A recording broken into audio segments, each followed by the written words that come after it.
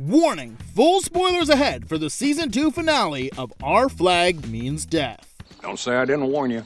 Tired of Ed's toxic behavior, the Revenge crew mutinies him, which leads Ed to have an enlightening near-death experience in the gravy basket. There, Ed has a vision of Captain Hornigold, a fellow pirate he claims to hate. As the Limbo Hornigold points out, he's merely a manifestation of Ed's self. It's a hard truth that forces Ed to realize just how much self-loathing he harbors. Interestingly, the Limbo Hornigold claims to be Episode 3's titular innkeeper, while the supposed inn Limbo Hornigold oversees is nothing more than a shoddily built beachside campsite. Ed wants to hang around and help his former captain run the place.